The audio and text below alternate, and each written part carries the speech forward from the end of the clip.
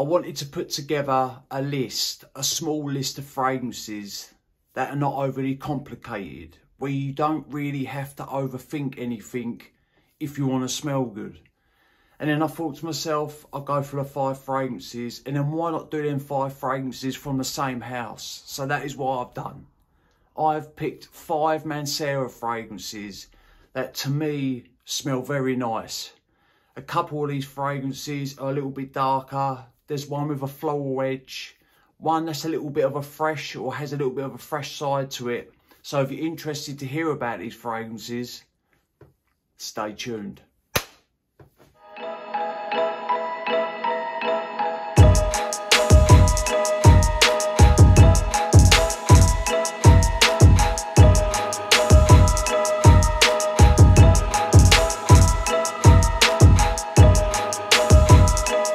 What is good, YouTube, and hello ladies and gentlemen, welcome back to my channel. My name is Mikey Cologne, and if you're tuned in, as always, thank you very much for doing so.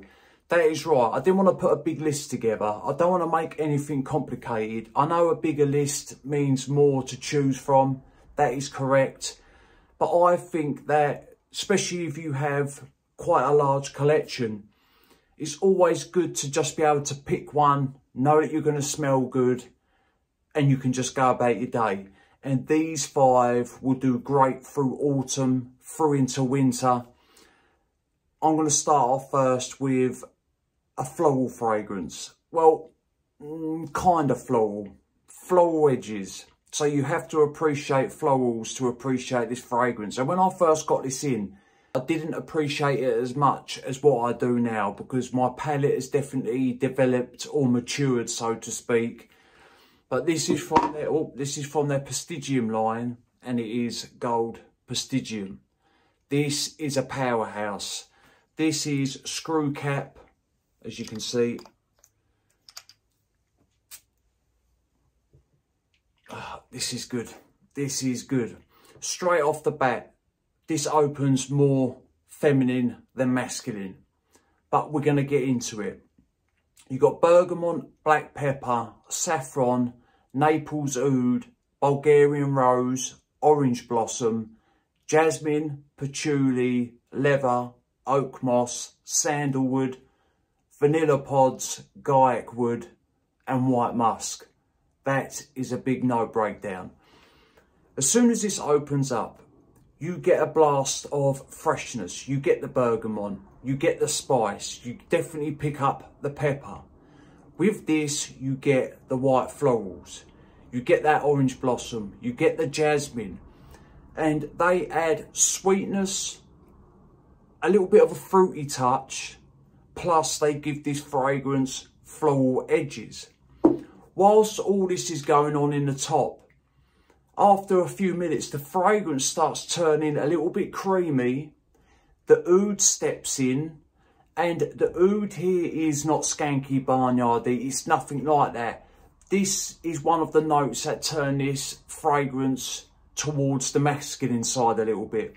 It adds a woodsy backbone, and plus it gives this fragrance a little bit of a musky touch. As it starts to settle, leather nuances do come through, but it's not heavy on the leather. It's more of a soft suede.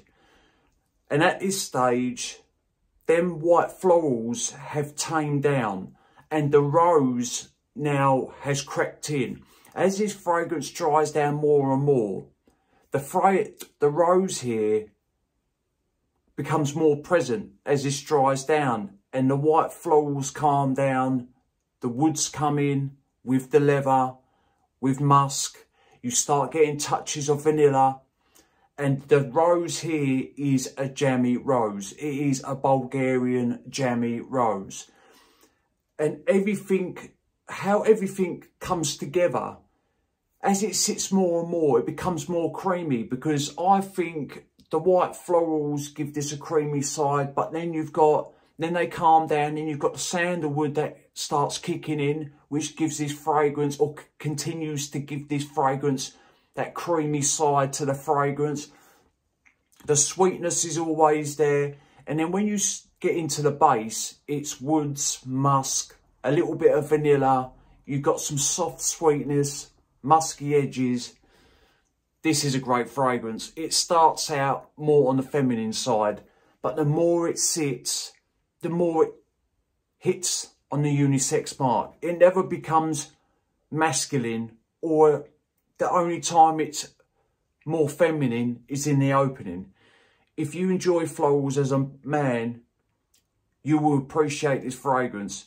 If you don't, get yourself a sample, let it sit for 20 minutes, half hour, and then see what you think of it. But I think it's a solid fragrance, and this performs easily. 8 hours on skin, 2 hours of big projection. I mean, I'm not being funny, you only need 2 to 3 sprays with this. But if you want to go 5 to 6 sprays, you're going to be radiating for hours. It is a strong fragrance. And like I say, this is the older formulation or the older bottle because of the screw cap. But yeah, anyway, I want to put this on the list, and that is Gold Prestigium from Mancera. Up next, we have another strong one. This one's got a little bit of a darker edge to it, and it is Oud exclusive. Look at the colour of that juice. When you see juice that colour, you know that it is going to be strong, and this is strong. Magnetic cap, this one. The atomizers on these bottles are great. Look, pressurised, ambery, balsamic. Right, we'll get into it. You've got spices, rose, violet, patchouli, leather, Naples oud again, amber, vanilla and white musk. Simple note breakdown, simple fragrance. When this first opens up, it's warm, sweet, spicy. You get the rose, but the rose here is always sitting in the back. Well, at first it is. The oud is present, but it is a clean oud again. There's nothing challenging about this fragrance. The oud here is, it adds a little bit of, or it adds richness to the fragrance. It adds an overall darkness, woodsy and slightly musky. As the top calms down and you start getting into the mid, the rose has come out a little bit more now. It's sweet, it's warm. Now you start getting the balsamic quality from this fragrance. It's still powdery. This is powdery. Once that violet comes in on my skin, this is powdery from when it comes in to the late dry down.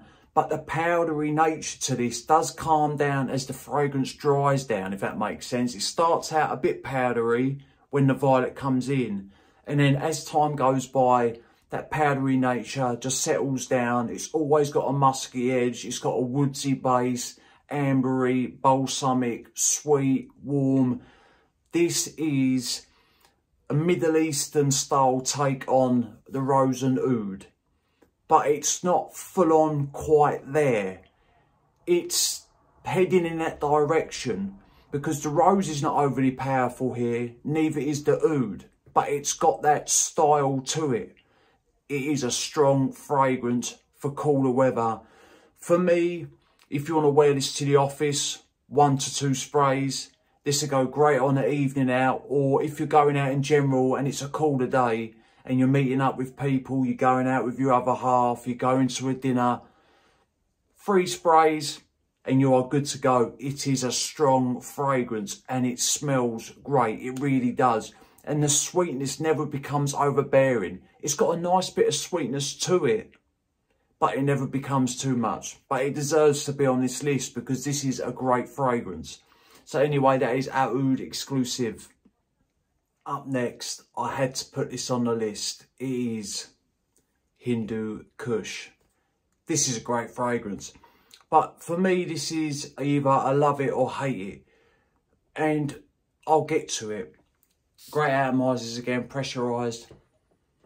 Yeah, this is good. This is good. Right, you got explosion of spices, labdanum, incense, oil of cannabis, patchouli leaves, woodsy notes, amber, gaiac wood, vanilla, and white musk. As soon as this opens, you get spice. You get freshness. You get a little bit of sweetness. You definitely pick up on the amber, but it's very light in the beginning, and I also get this green herbal nuance. Now, the oil of cannabis, it doesn't come across smelling like weed or skunk or anything like that. It's literally just a little bit green, and it's a little bit herbal, and that is always lingering through the composition. Like through the fragrance, you get that from opening to the dry down. Once that opening does calm down, things warm up a little bit. The amber comes forward a little bit more. Like you got the labdanum mixing in with the amber, and plus you got the incense. Now the incense here to me is not heavy, but it is there, and that stays with the fragrance as well. It dries down a little bit more. It tends to turn a little bit more on the woodsy side as it settles. The sweetness is still there, semi-sweet. I do get a banana nuance from this fragrance, and I do not know where that is coming from. I don't know what is making that banana nuance or what I'm detecting. It smells like a ripe banana skin that's been laying out in the sun for an hour, and it's got a little bit of heat to it, so the scent of that banana peel is projecting a little bit, so to speak. That is what I pick up in this fragrance. I don't know if it's the cannabis oil mixing in with the incense and the labdanum and it's causing this effect, but I'm picking up something banana-y. And that is why I think it's either I love it or hate it. I don't know if it's just my nose or if it's just me that's picking up that banana nuance, but I'm getting something from this fragrance that smells like banana. There's no doubt about it, unless I'm going crazy. But this to me is a very nice scent. Office safe, you can wear it day to day. This is an all year round fragrance, 7 to 8 hours of longevity. It will last on clothes the next day. And for me, this definitely leans more on the masculine side. Oh, and quickly, the patchouli. The patchouli here leans a little bit on the woodsy side, plus it gives off that chocolate cakey edge that it can give off. So you get two facets from that patchouli in this. Great scent, and that is Hindu Kush. If you want something fizzy for autumn, try Tonka Cola. This is a great fragrance. It really is. There's a lot going on with this when this first opens up. On the front of it, so to speak, it seems a little bit simple, but it isn't. There is quite a few tweaks and turns in this, and the note breakdown is quite big. So sit down and relax for this one. You got Sicilian lemon, nutmeg, cinnamon sticks, black cherry, fizzy cola, Indonesian patchouli, orange flowers, tonka bean, benzoin, labdanum, and vanilla. What do you get when this first opens up? You get fizzy cola, you get the cherry, you get lemon. That fizzy nature that this has flattens out after about 5 minutes. But up top, it's like you've got a freshly poured glass of cherry coke with a lemon on the side and cinnamon sticks dipped in. That is what you're getting. And like I say, that fizziness does calm down. But as the fragrance starts to settle, there's a little bit of a smoky, incensey nuance that sort of whips through the other notes. Maybe that's the labdanum doing that. But it starts to settle, then the tonka comes in. Now I start picking up on a little bit of a woodsy nuance. So now it's, you're still getting the lemon, you're still getting the cherry, you're still getting the cola, the spice has calmed down, the fizziness has calmed down, the tonka's fully present, so to speak, and I get a little bit of a woodsy nuance. But as this fragrance sits more and more, it does turn slightly powdery on my skin, which I think is coming from the vanilla. Plus you get resinous, balsamic touches from this, not heavy, but you can pick them up. Because that lemon stays with the fragrance, the cherry does, that cola vibe, that stays. But like I say, along the way, balsamic touches, little smoky touches. This is a sweet fragrance, a little bit of a powdery edge to it. You get a nice dose of tonka. It is a very nice fragrance. Like, to me, there is nothing off-putting about this whatsoever. I think if you enjoy warm, spicy, sweet fragrances in general, I think you would appreciate this fragrance, and it is great for cooler weather. Had to be on this list, and that is Tonka Cola from Mancera. And to finish off the review, this had to go on the list. It was one of the most talked about fragrances from the house of Mancera. And this is an all year round fragrance, in my own personal opinion. It is Cedrat Boisé. Yes, this is a great fragrance. Has a fresh side to it. This is the screw cap. So I take it this would be an older formulation. I haven't checked the batch code on this. Oh, this is good. This is good. There was a lot of rave about this smelling a lot like Creed Aventus. Similarities, yeah, but the fragrances, this and Creed Aventus, they do their own thing. There is definitely similarities. They're in kind of the same vein as each other, but would I put them one to one? I wouldn't. Right, you've got citruses from Sicily, black currant, spices, aqua jasmine, patchouli leaves, leather, woodsy notes, oak moss and vanilla. This opens up citrus heavy. You get a lot of lemon and bergamot up top. But with that, you've got a fruity side. You get the black currant. And that, to me, mixing in with the lemon and bergamot is giving this a little bit of a tart, zesty edge. But alongside all this, I start getting this dirty, not dirty, the jasmine here gives it a little bit of a dirty, soily edge, so to speak. Very lightly, there's a little bit of funk to this. And no, mine hasn't gone bad, but that is what I'm getting. So I think that's coming from the jasmine. Plus it does put in a nice bit of freshness. So it's citrusy, fruity, a little tart and zesty. Got a little bit of a dirty edge, fresh. As it starts to dry down, it goes woodsy. The fragrance turns creamy. The vanilla starts coming in.